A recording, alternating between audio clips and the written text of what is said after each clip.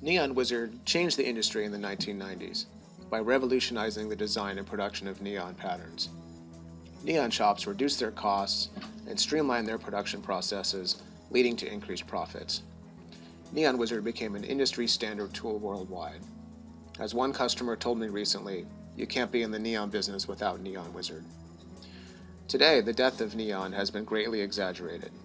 Neon has not only survived, but it is undergoing a revival.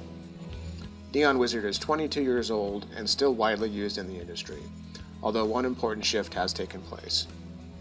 Even though many electrical shops have decided not to continue bending glass, it doesn't mean that they can't stay in the neon business. All they need is a Neon Wizard layout and a wholesale neon shop. Some of our longtime Neon Wizard customers, shops who have kept bending glass, have told me that business has never been better and they will accept your Neon Wizard files. So with that as an introduction, let's take a look at Neon Wizard Pro 6.5. In this video, we'll go through the various options for creating neon lettering and graphics. We'll talk about options for editing and fine-tuning the pattern, and then we'll cover plotting and exporting the finished pattern. Okay, so this is what the Neon Wizard screen looks like when you first launch the software. And the first thing that we'll do is enter some text. So I'm going to use this font condensed block and type in the text Neon Wizard. I'll go ahead and do this, just space these letters out a little bit more. So the first option that I'll show you is how to do a channel letter layout, an exposed neon layout, where we have two tubes, and I'm going to go ahead and set the clearance, it's the distance from the tube to the return, at 1 inch, and go ahead and show a preview of what that looks like. So very quickly the software lays out the tubes and it breaks all the tubes right here in the middle. We could also add a raceway guideline at a different spot, and if I want to adjust the clearance value, I can just change that and click on preview again. So we're basically in a preview mode here until I click on done. And I think I might just do it right here in the middle, just like that. So I would say done. So now I have my tubes, and I have over here my table of tube lengths and with each letter. So I have 132 feet total of neon for this lettering. Now also I have the original outline of each letter, and so that's just regular vector data that can be sent to a router. It can be vinyl cut, and then I have the tube itself that can be plotted. So that's the first option, and the second way that we can enter text in Neon Wizard is to use a neon font. And so we have these single tube neon fonts, including a connecting script font.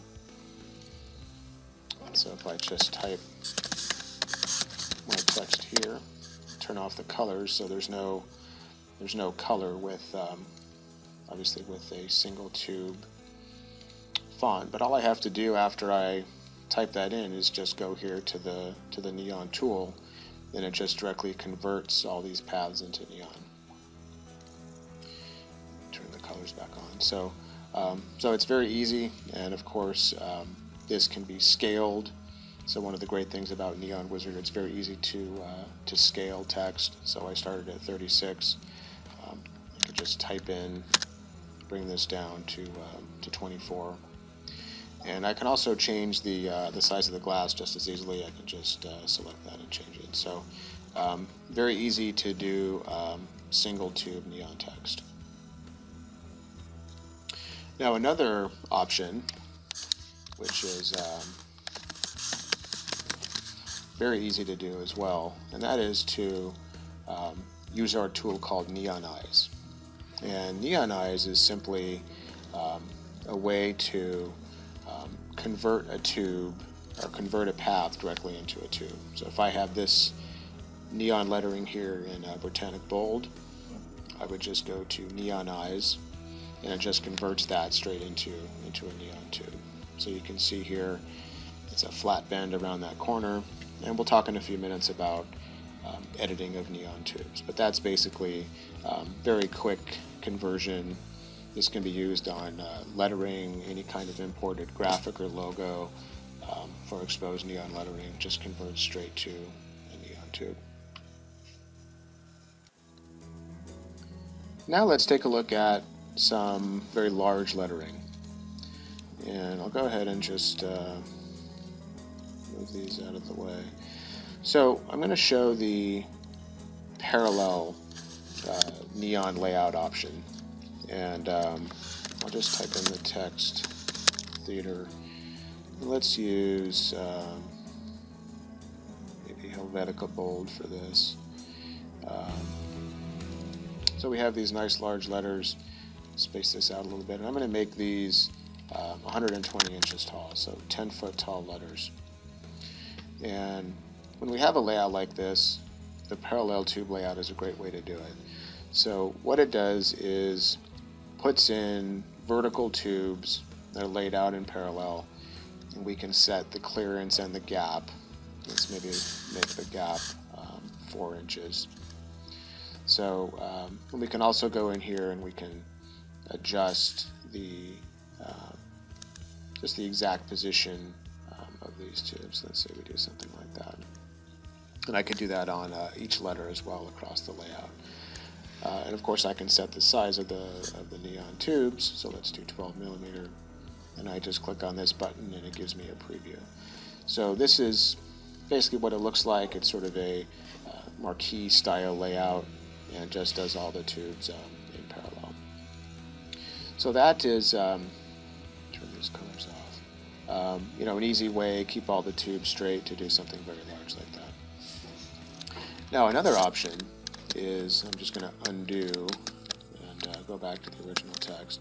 So let's say now that I want to, instead of filling in the letters, I want to do, again, sort of a marquee style, and I'll put a large box around this. So let's say that instead of filling in the letters, I want to fill in around the outside. So I would just take this box on the letter, and I'm going to do the function called combine. And now when I do the parallel tube layout, it's actually going to fill in outside of the letters, and it's not going to fill in on the inside. So just to give a quick preview of what this looks like. So this would be the kind of layout that we can do. And again, I think you would space these tubes out a little bit further, but that's the kind of layout we can do. And you know, of course, the letters could be filled in with a different color tube, or could be neonized, or whatever you want to do. So you know, large layouts, parallel tube layouts are easy to do in NeoWizard, actually. So that's an overview of some of the different options for text. And now next we'll take a look at editing the neon tubes. Okay, so we'll go ahead and make a new layout. And I'll retype in just some text, neon. And I want to go ahead and make a double tube exposed neon layout here. But first I want to bring in a raceway guideline. And so we're going to put that, let's say, down here. And now when I make the layout, I'll use auto tube layout, and I'll just use the same settings that I did before. So now you see that these tubes are broken down here at the raceway guideline. Very simple. So let's say that I'm going to click on done for that, and let's just focus here on the end. And I want to show you how we can edit and fine-tune the tube. So when I click on this tool, basically it lets me see the nodes and edit the nodes, which edits the position of the tubes. So the tube is just made up of arcs and lines, and when I double click on a point, then I get a menu, and there are several options here in this menu. So the first thing that I want to show you is what we call special bend.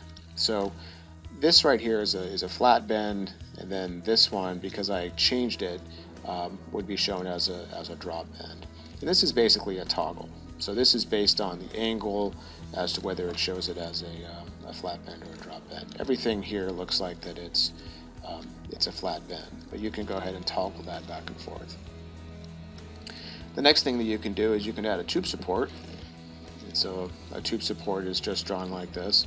So wherever you want to do that, you just double click and add the tube support. So I'll just do it just here on the top and the bottom.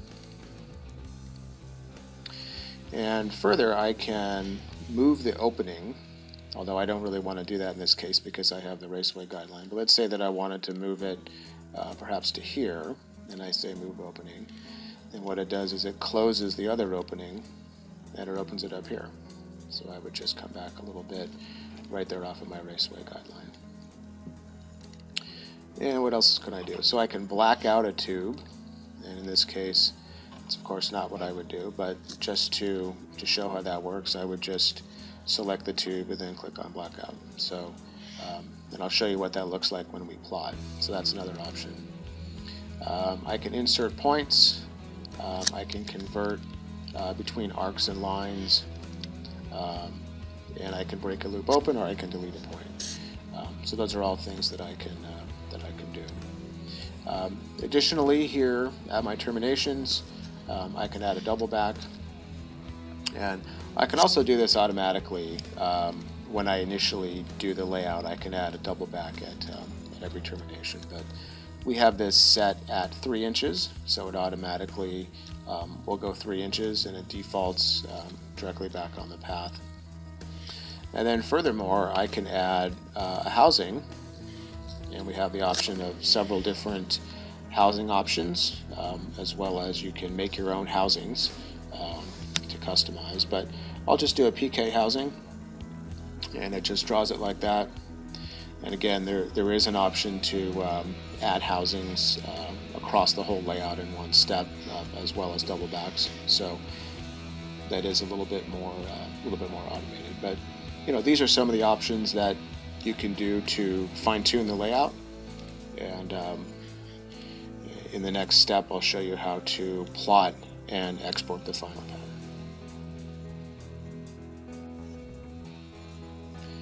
Now the final step again will be to plot or export this file. And so I went ahead and cleaned up the rest of this and put on my tube supports and housings and blackouts and everything. So this would be the final pattern. So if I wanted to plot this, I would just click on our plot icon, and this brings up our plot manager. And here on the plot manager, you can see that it reverses the layout automatically when it comes in, and this is what the patterns look like. And I can turn the colors off to take a better look at this, and so you can see how everything is drawn, the blacked out tubes and the tube supports.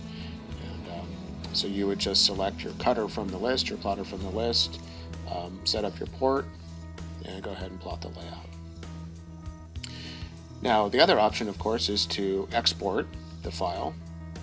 And so I can do export, and so here you can select the layers that you want to export, and so this can include or not include housings, blackouts, tube supports, and this kind of thing. So you do have different options as far as exporting. So here's the DXF format. Of course, we can also export in other vector formats such as AI, EPS, DXF. Those are the main three.